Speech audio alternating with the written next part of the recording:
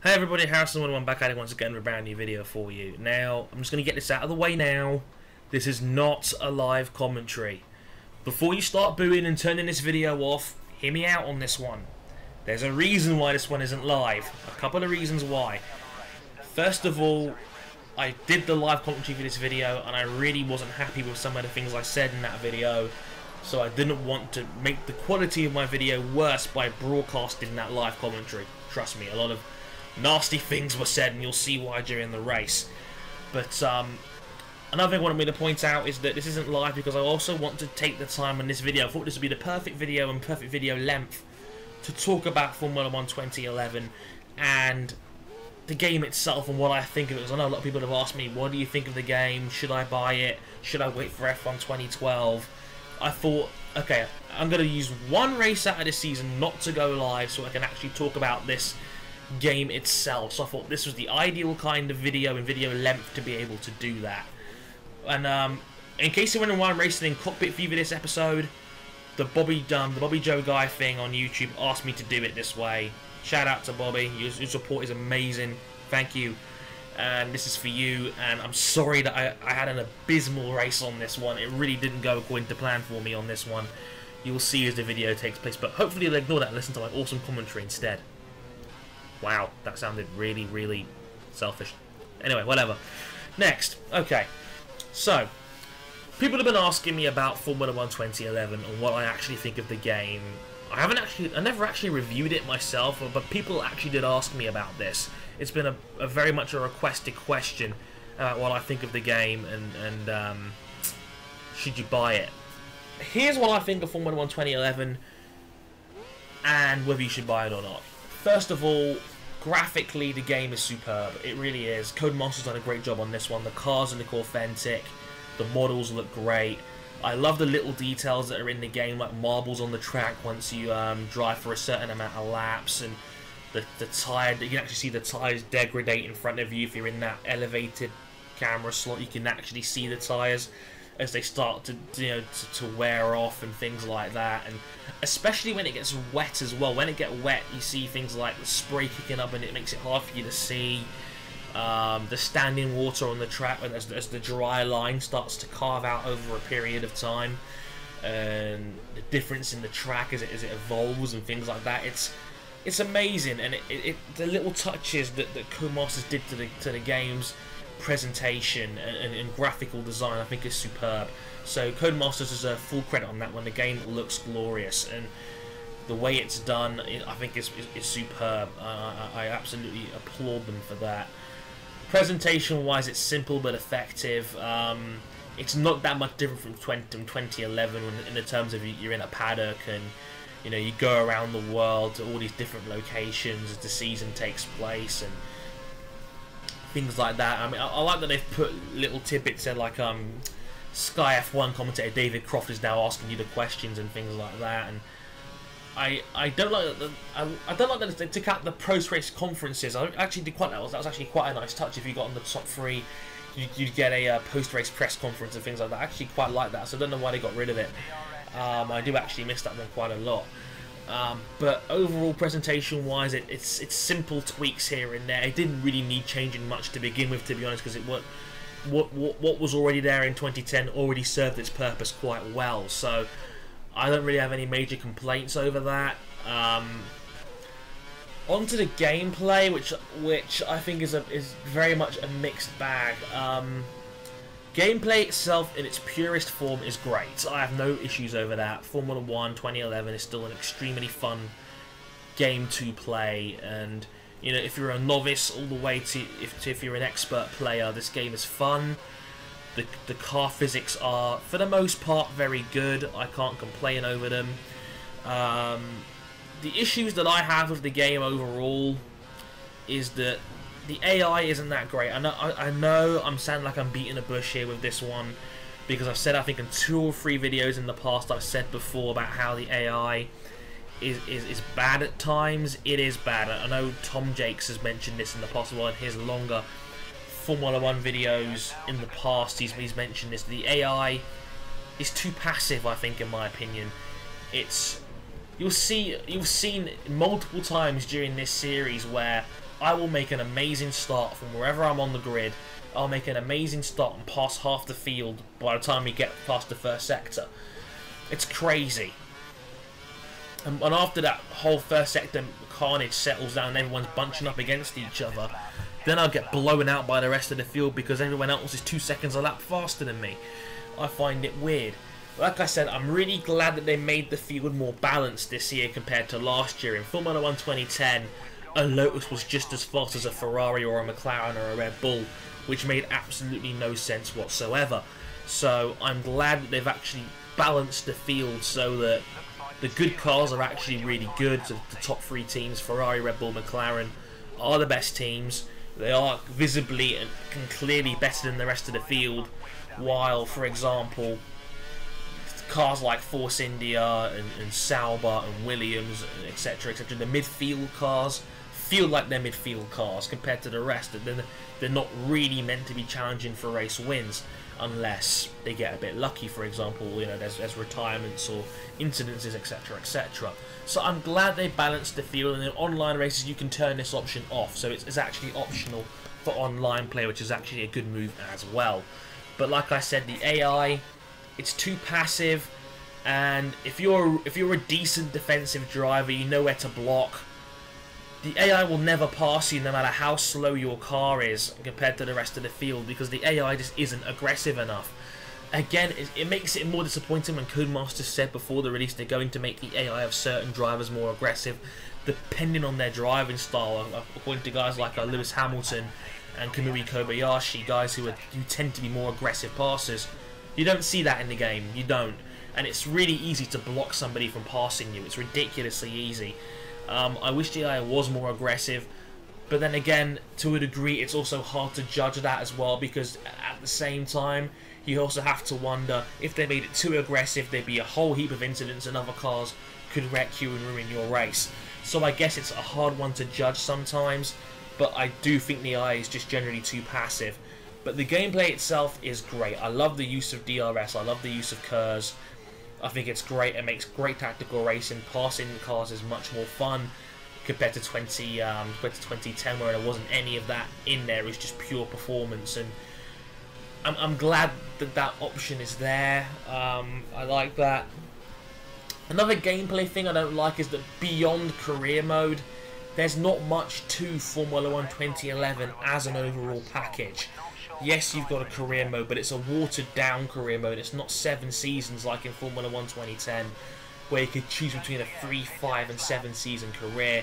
In 2011, it's 5. End of. I mean, I don't even see why there's even a limit on the number of seasons you can have in the game. I don't like that it has to be 5. I mean, you could do it. Really, you should do as many as you want. You shouldn't have to start a new career after 5 seasons because what? Why? I don't see the point in that. There's no purpose that it really serves, because many Formula 1 drivers are in Formula 1 for way more than 5 years. I mean, look at Michael Schumacher. He's been in sport for what, 20 now, give or take. I mean, there shouldn't be an option to have it to be so limited. I think that's quite silly. But besides career mode, there isn't really much here. You can do custom race weekends and blah blah blah. And online is still very good, but nobody ever uses online modes besides Sprint, which I'll get to in a minute. But when I see other versions of Formula 1 2011, like, for example, the PSP version, or the DS version, or the PS Vita version, which came out a couple of months ago, there's more options there. For example, there was challenges in the Wii version of F1 2010 last year. There was challenges like, okay, could you still win a race even though you've lost 5th gear? You know what I'm saying? Things like that. It's like, why are they in the mini versions of the game but not in the big version on next generation consoles? I think they should bring that into the main game. It would easily add longevity to the game, and it would increase the game's lasting appeal. It's like, for example, you can move between light gates, and there's a checkpoint challenge and things like that, and there were these awesome challenges. I remember them on the PSP versions of Formula 1 games in the past, and on the Vita version, and on the DS version, which I've played. It's like, why not? What excuse is there not to have them on the main game? Yes, I know there's time attack modes where you can win gold medals, but what's the point of it? There's no real point to these challenges besides, okay, you've won a medal. What do you get with this medal? Nothing besides just having the medal there. It's like, what's the point? it's a half-hearted attempt to try and increase the longevity of the game, and it doesn't really work. But online play is fun. I'm not a big fan of the ranking system. I don't know why the levels were capped to 50 and like patched and capped to 50. I don't see any reason why you should have to limit them at 50 in the first place, quite frankly. And it's weird because it's like you can get to level 50 relatively quickly. It shouldn't take much. It could take you maybe 100 races, and that's not very long considering 90% of people online on F1 2011 just go straight onto sprint mode. There's other modes there like pole position, which is just a qualifying shootout, who's the fastest man one lap of the track, or endurance, which is a 20% online race with full weather conditions and simulations, you know, and things like that, where there is other modes there, but nobody uses them. It's all just a 3-lap online bare bones sprint, which I think is a bit silly. I mean, I don't. That's not the developer's fault really that no one else uses these modes, but I just think that online there should be more to it. It's like when Codemasters did things like Dirt and Grid Showdown, where there was more options available, and they were more obvious that there was other options out there. People would actually use them. In this case, it's default set to sprint, which I think is silly. There should just have more modes like in Showdown, when there's actually more of a menu-driven system. I don't like the collision detection as well and things like that, where you haven't cut a corner but the game says you have, and you'll get penalties for it, which I think is silly. The penalty detection system needs to be improved, because the way that some people get penalties in this game is just flat out unfair and uncharacteristic, and it ruins people's races and enjoyment of the game. They need to improve the penalty system for sure. However, I do like the fact they added a co-op season this year. You can go in there with your team, have a teammate challenge and things like that, where you can get the upgrades first on cars and things like that. Co-op season is a nice addition. But overall, F1 2011 is a very fun game. It's got its frustrations and it's got its issues. Many of them still carrying over from Formula 1 2010, which is sad, because I was really hoping that some of the things would be fixed and improved. But some of the main errors from 2010 are still there. I'm hoping 2012 addresses these. I'm liking the addition of the young driver mode. I'm liking the additions in the game for 2012 and what I'm hearing so far. Should you buy this game? Yes, depending on the price. I'm hearing now that places like Shop2Net are selling the game for, I'm hearing, £16. £16 is a very nice price to pay for this game. Don't go out and pay £30 to £40 for it now. It's been out for over 6 months now. In fact, it's more like 9 months now. We're only about 4 months away from 2012 coming out now, would you believe? But to me, it's a fun game. If you're a Formula 1 fan, definitely pick it up. You will enjoy it. Sparingly though, mind you, because the more you play it, I think the more frustrated you'll get by playing it in the process. So that's my overall thoughts on Formula 1 2011. I'll leave you now to enjoy the rest of the video as it starts to rain and things will just generally get chaotic in Silverstone. I think I kind of fell apart towards the end as well. I wasn't really concentrating, but whatever. I hope you enjoyed the review. Let me, if you've got the game, let me know what you think of it below. Let me know what you'd like to improve for next year's version. And I hope you like, comment, and subscribe. I hope you enjoyed the video. I've been House101. Thank you very much for watching, and I'll catch you next time. Sayonara.